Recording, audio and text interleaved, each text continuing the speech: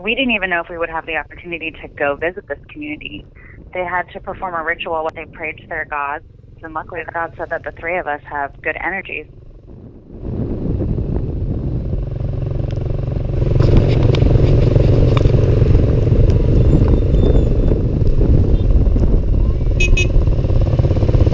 Three flights later, we end up in Mindanao, and we have a 3 to 4 hour car ride, stay the night, wake up the next day, have another hour ride, then an hour hike through the jungle. Ako si Bai Inatlawan, kadili na Dosinos Tarino.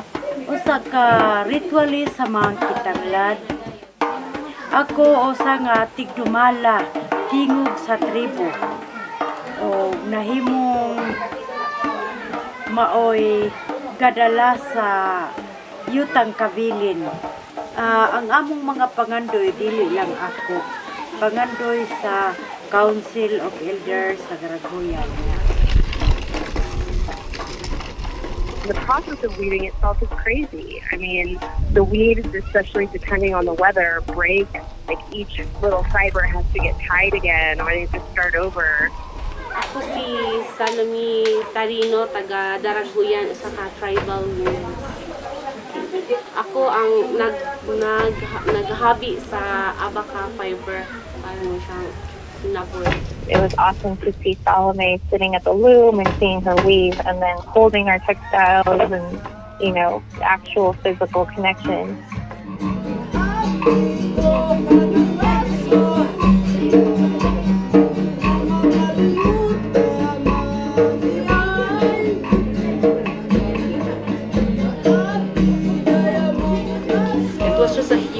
Social pain to see a lot of young Filipinos really don't embrace their Filipino identity and culture. Unta, ang among mga kababayan adunay proyekto nga magkahatag kanila og dugang kalambuan. Unsa ang pagdumala nga adunay ganansya para dili lang pirmi basok, tanom, harvest, makakaon, basok na pod, makaharvest, makakaon, wa na ilain ana, luwi kaayo. MAAARI performed a ritual where they blessed us and they made an offering to their gods, and it was essentially a symbol of us coming together and us respecting their ancestral domain and their land.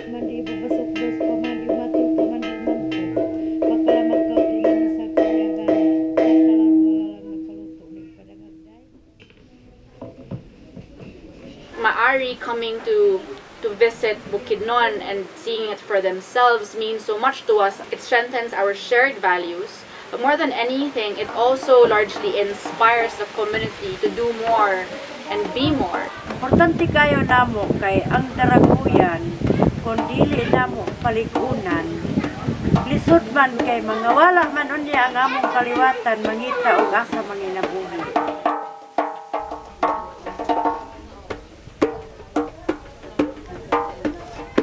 Always say that we are connected by the power of our weaves, by the power of our fabric. That's what interlaces us together.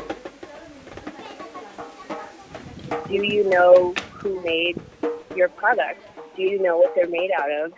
Do you know the stories behind the people who designed them and who make them and where they originated from? It's like all of those questions are things that I feel like I now ask myself all the time, because we did get to meet those communities